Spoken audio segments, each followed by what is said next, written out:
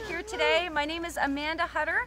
I own and operate Greenfeet Ecosystem Services, and we are out here today for our day with the Dogsledder. I'm so happy you guys could arrive on time, but we're actually going to be doing these videos throughout the entire day. We have videos that are shot live on the trails. We have videos from other mushers. We have video content from professionals and researchers across Canada that are doing work in dog sledding, and we're going to be sharing all of that with you guys today. The reason we're doing all of this is because we want to promote dog sledding. We want to promote the health of the sport and what a great sport it is for both the dogs and people. We're also doing some fundraising for a great event that we're doing on March 5th, the CanAm Crown International Race. We're taking 6 of our pets that we run with to this race, and we're going to be having a great time. So we're doing a little bit of fundraising for that race too. That's in T-minus 6 days from this point right now. So we're doing fundraising. Donate if you can. Share the donation page if you want to. Otherwise, in exchange, we're giving you a whole bunch of information and education about dog sledding throughout the day. So yeah, a little bit about Greenfeet Ecosystem Services. We're actually an environmental company. We do environmental restoration and protection. We focus on enjoyment as well of ecosystem services. And ecosystem services are like those great things that you get from nature, and they're free. Recreation in nature is one of them, and that's why we do dog sledding with things like this. Because getting out with a carbon-free mode of transportation is a really great way to get along trails, learn about these forests and wetlands and trail systems throughout Bruce County, Saugeen Ojibwe Nation traditional territory, and all the areas around, well, anywhere in the world dog sledding can be done. So we're going to show you a little bit about how to do that, how to get into the sport, training tips along the way. So everything about dog sledding is going to be featured today. We can't go through everything, but we're going to try to do our best. So let's take a little walk to the pen, and we'll start to meet some of our dogs. So this sled that I've got here is actually the racing sled that we're going to be taking on our race. It's called a Dogsledder, and it was built by Doug McNeil a long time ago, and then it was raced by a very famous Iditarod musher, Lou Sayre. So we have this same sled, and it was actually signed by a fella named Lance Mackey. You can see the signature right on the front here. This was from back before we got into racing. And a friend of mine remade this bag for me and then got Lance Mackey to sign it. Lance Mackey is a really famous musher, and we really love what he did because he took a lot of dogs that nobody wanted. He put them together, he raced with them, and he used that racing and that dog sledding to get through really big challenges in life for himself too. So great role model. But so we're going to be using this sled today, and today I'm taking the racing team out, and we're going to be driving through Port Elgin and Southampton to get them used to the noises and the excitement and the distractions that happen when you're in town. And so today's going to be a big day.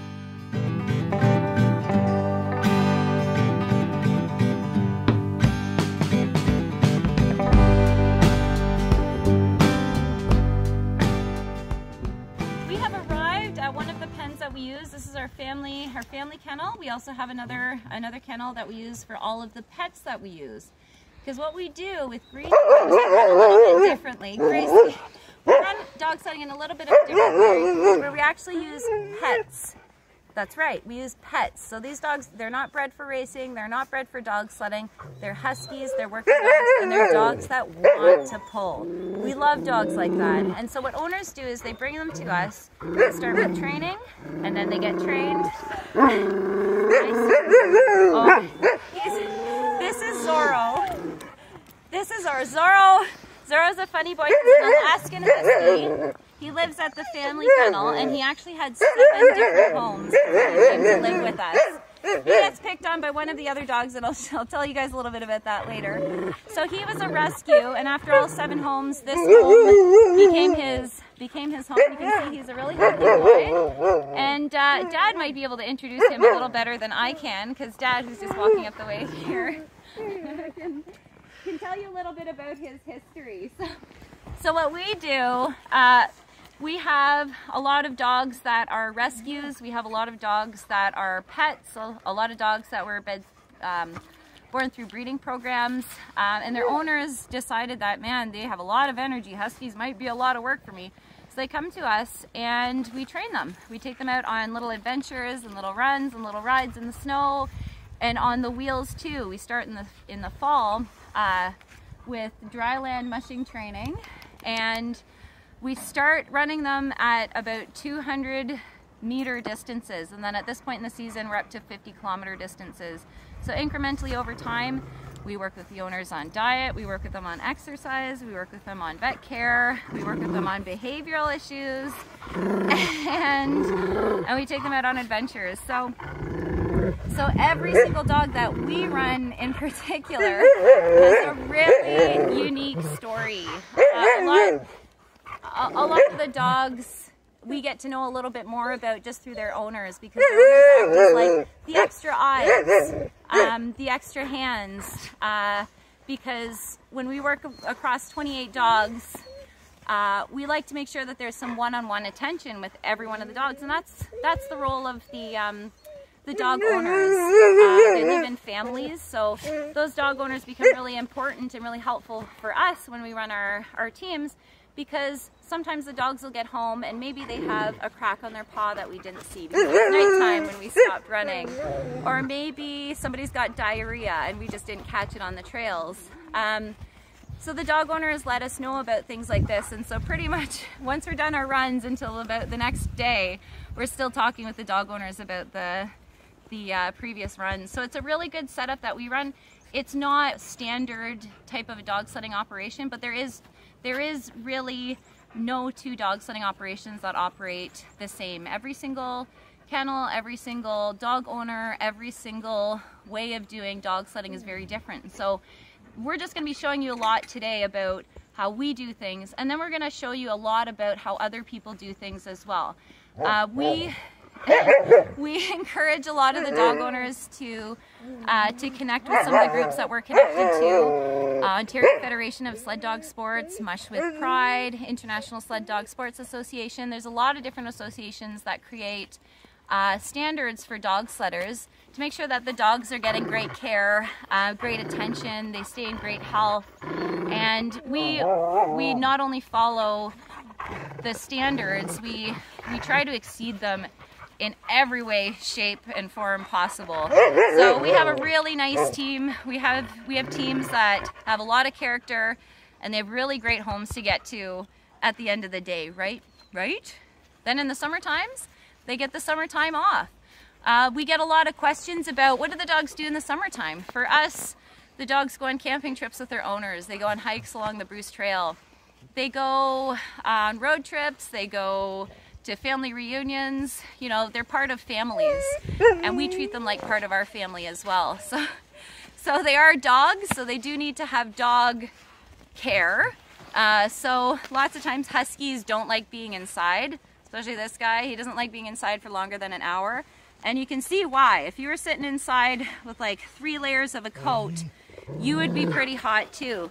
So probably about a quarter of the dogs that we work with, they've decided, the dogs themselves have decided that they want to stay outside at night. And it gets cold at night, and they are habituated to that. And you can see, if you can get a close up here, I'll just do an example on Bandit. This is the fuzzy undercoat that Huskies usually have, and it's pure fluff. There is a lot of hair here to keep them warm, so they have no problems being outside in the winter time. For higher metabolism dogs like Zorro, he stays outside too. His high metabolism gets his house up to about +5 when it's -20 outside, because he's got such a high metabolism. He heats up the He heats up the insulated houses that they have. So we encourage all the owners to have insulated dog houses, access to fresh water every single day, clean pens, clean areas if they do stay outside, but they're never outside 24/7. Like with pets, they're never outside 24/7. Sometimes I know. So yeah, so they've got a lot of character. So we try to work with their characters as best that we can. Some of the dogs are faster and stronger, like this guy. He sometimes runs in lead, and then he can be what he wants to be. He wants to be a dog that wants to run fast, and he wants to pull. So we give them the chance to do that, because they're huskies, they like pulling. In their genetics is programmed to pull. In their digestive systems, it's programmed to digest food in a different way than humans digest food. There's something called your blood to oxygen ratio, and husky dogs, performing and working dogs, have a very high percentage of blood oxygen to ratio, VOC it's called. So, and we'll switch to a little clip in a little bit about that to explain it a little bit more. Dr. Arlene Reynolds can tell you a little bit more about the science behind that, since we're getting distracted by these guys. They're gonna get antsy to go soon. But some other dogs like to run slower, like Bandit right below. He runs a little bit slower, but he's incredibly strong. You can see he has a built-up chest, lots of muscle. So he doesn't go fast. He's got a little bit shorter legs. He's a little bit different than his. And so we usually run him in wheels, because then he can pull strong and slower. So these two dogs, front, fast, back, slow. So every one of the dogs we try to fit onto the team according to their characteristics of their bodies and their characters. So for every one of the dogs, as long as they like pulling and they want to pull, that's their first step in having them invited onto our teams that we work with. And there's no shortage of dog owners that can testify that dogs love pulling. Husky dogs definitely love pulling. So, right? Yes, thank you. The thing about having dogs with lots of different characters that are coming from different families is that sometimes there's a lot of energy, and because there's hierarchies in packs of dogs, just like wolves, sometimes dogs fight for different positions in the hierarchy. And we don't really stand in the way of that. We just try to mitigate fights from happening. So what we do is, for a lot of kennels, we do have tethers. You can see Randall here.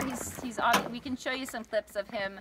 He's got a free life. He comes home with me, but he sometimes will pick on one of our other dogs here. And so what we do to control that, especially before runs when they're really, really excited and they have a lot of energy and they're trying to find ways to displace that energy, if they're prone to biting when they're trying to displace that energy, then we'll try to control it by tethering them.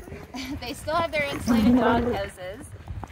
You see it happening right there with Zorro. You can see it starting to happen here. They start kind of trying to sort through their hierarchies and stuff like that by nipping at each other. And so we keep them tethered. They have 10-foot tethers, insulated dog houses. They still have access to clean, fresh water every day. But we use these tethers to control any kinds of aggression that'll happen, especially around when we're feeding after the runs. If you can imagine having 8 dogs all in a pen, they're all from different homes, and if you lay down 8 bowls of dog food, what do you think's gonna happen, right? I want what you've got! And then they start fighting, and then, so we use these tethers to control some of that aggression. They still have lots of room to run around, but they're never, 90% of the time they're outside, they're running, they're with their families. And because we have other dogs from other families here at the family pen today, then we don't want to damage anybody's dogs. So we have to have these ways to keep them safe. And that's what we do. So we have these swivels on the top of them so that they can swing them around, they don't get caught. Metal posts so that they don't chew them. And yeah. And then a shelter if they want to get away from some of the other dogs. So that's my guy, and he can show you some of the clips of him of him, yeah, of him at the house sometimes. Okay, all right, with all we've just been talking about, let's get to some intros with the dog owners themselves. So while I get ready to get some of these on, we're going to talk with some of the dog owners and learn a little bit about all of these pets that we run with. So let's start with my dad. Hello. Take it away, Dad. Obviously, I'm Amanda's dad. I'm Dick Hutter, and we're actually in Tocamac Kennel, and it's a small recreational kennel. It used to be a racing kennel, but we stopped that about 25 years ago and went strictly recreational. And whereas initially we were doing just breeding racing Siberians, when we went recreational, we decided to go with just rescuing and adopting in dogs. Dogs from kennels that were downsizing, dogs that were residential pets and were in the wrong environment. Kennels, dogs from on Kijiji. So we're pretty picky about the dogs we pick, since we have a self-imposed limit of about 8 dogs. So whoever we do bring in, we do it on a 1-week trial, and if they pass the mental and physical acuity tests, then they stay at the kennel. And presently we have 6 dogs, and we'll gather them up and I'll introduce some of them to you that are on the team, on Mandy's team. This is Gracie. Gracie's one of our younger dogs. She's about 4 years old. She's the only female we have, and she's an alpha female. She's unlike regular females in that she wants to establish her dominance over all the dogs. When we first got her, she had to have an altercation with every single dog in the pen. She was challenging even the top dog.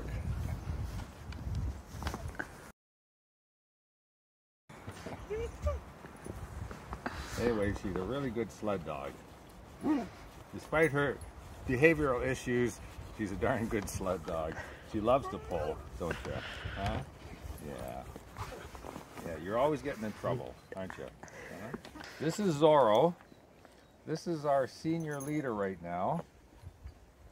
He's about 9 years old. Or no, about 7. 7 years old, yeah, you're not a grandfather yet. Anyways, he's a real feisty guy. We got him when he was about a year old, and he came from a residential home that he was tearing apart. But he knows now how to expend his energy, and he does it very well. He's a very good leader. Knows all his commands really well, but he can be stubborn. Stubborn as they come. Sometimes he wants to contest me on the commands. Don't you? Yeah. But he's a lovable dog, very sociable, very friendly. But everyone always challenges him, so that's what happens when you're the top dog. Now this is Striker. He's the youngest dog in our kennel. He's about 2 years old. He's basically our last adopted-in dog.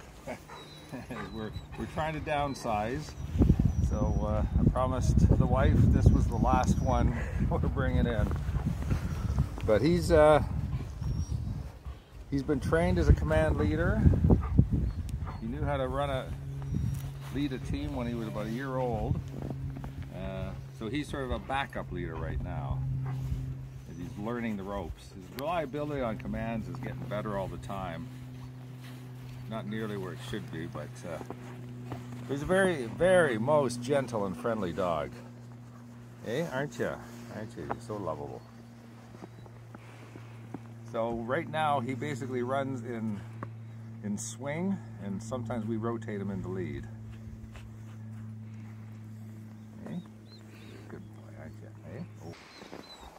So this is Bandit. Bandit is our 9-year-old dog. He's a command trained leader as well, but we rarely use him as a leader he just prefers to be a wheel dog. So he just likes to follow. But in a pinch or in an emergency, we can use it. He does know his commands. Anyways, he's again a very friendly dog. There's a bit of Malamute in him. That's why he has a much bigger build and a lot longer fur. He's been a very good dog on the team. Very strong, good powerful dog for wheel. Pulling the sled along around bends, tight bends, and up hills. So a nice addition to the team. Where did he come from? Yeah, where did you come from? He came from London. He was a residential pet. And the same issue with him, as a residential pet, he was just in the wrong environment. And he was chewing up rugs and chairs and table legs, digging holes in the backyard. So he found himself a new home. And here he can dig to his heart's content, and he loves to run. Don't you? Huh? You're a good boy, aren't you?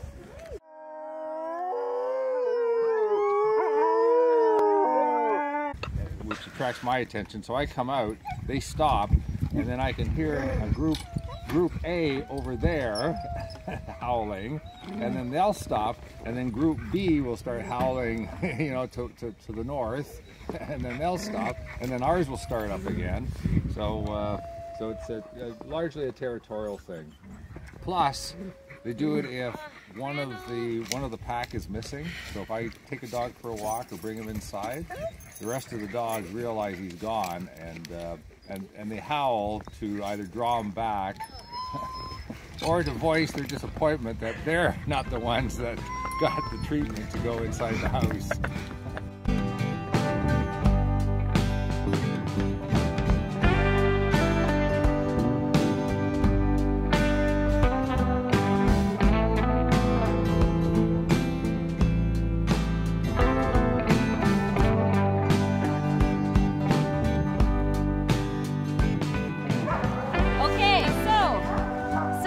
Doggies are starting to get kind of excited, so we're gonna do this as quick as we can to intro how the sled is set up. So when you're dog sledding, you have to have a couple of safety things, and you have to have a couple of standard things.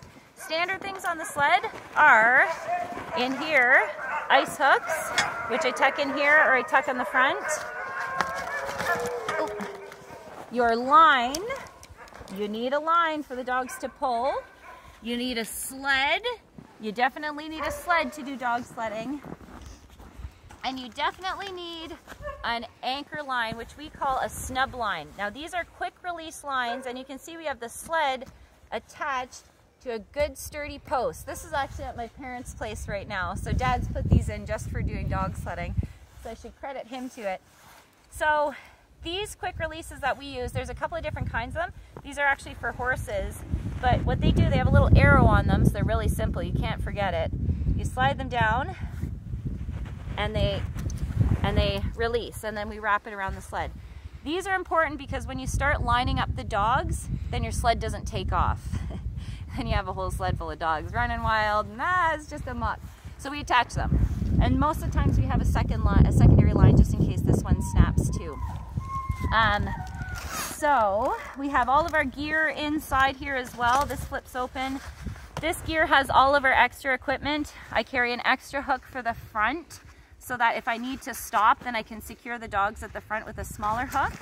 And I'm actually carrying a whole bag of dog food in here, a 20-kilogram bag of dog food at the bottom of this sled, just to put some extra weight to train these dogs because they're fast. They're fast as all sin. So we have all of our safety stuff, extra equipment in our bag. We have extra food. We always carry extra food. We carry lights for the dogs if we get caught on the trails at nighttime. We have booties for the dogs if we need those, first aid kits. And I always bring zip ties. Zip ties are my friend. This stuff breaks all the time. I bring extra neck lines in case I need to secure the dogs somewhere or add some extra sections on the lines. Or in the case that somebody wants to put their dog on the sled. I'm kidding, but sometimes it does happen. We have reflective bands on our sleds that in the case that we're on the roads, especially at night, we like to stay well lit. And that's why we also have safety vests at the bottom of the bag here too. Especially if we're on roads because we're running out of trails around this area for dog sledding. So then when we're clipping up the sleds, this one's kind of a funky sled. Usually we have ash sleds. This one's the racing sled that we're going to be taking to this race, which you should all throw in a donation to. Make sure you click the donation button and donate to the race so that we can support all these dogs. So this sled actually wiggles back and forth. This is a modern sled, so it goes like this. And that helps us to turn. It's very light. This one was built by Doug McNeil, and he's just a genius for sled building. So we have it attached at the bottom. This is where we have one of our ice hooks attached to, so that the ice hook, when we're securing the dogs temporarily, is attached to the line of dogs, not the sled, otherwise you'll break your sled. This is a team section. Hey Willow Pillow. There's our lead dog there. She's helping me. Are you helping me, Willow? Come and help. Come help. This is a team section. We've got 2 lines, so we run them in tandem lines. Historically, they used to be run in single lines, or up in northern Canada, Turtle Island Traditional Territory. At the very far north, they run them in split fan lines. And we don't do that here, but those split fan lines used to distribute the weight across the ice, which we should probably be doing. And then we have neck lines. The neck lines are attached to the dogs. These 2 at the back. I have a longer line because Randall sometimes, I don't know, one of the dogs likes to get away from the other dogs. And then we have a second team line because I have 6 dogs, so 2, 4, 6. And this is our lead line here. So there's no neck lines except for just holding the 2 dogs that are going to be at the front together. And so that's our setup for the sled that we are bringing for the race. We have a whole bunch of extra equipment that we're going to be taking for the actual race, but that's how you set up a dog sled. We're going to be taking off here in just a minute, so we'll probably break to another little section for a bit, and then we are going to get the dogs lined up, taking off. Make sure you check out that link for doing donations to the dog sled race that we're doing, and we'll carry on in just a minute with more doggy education.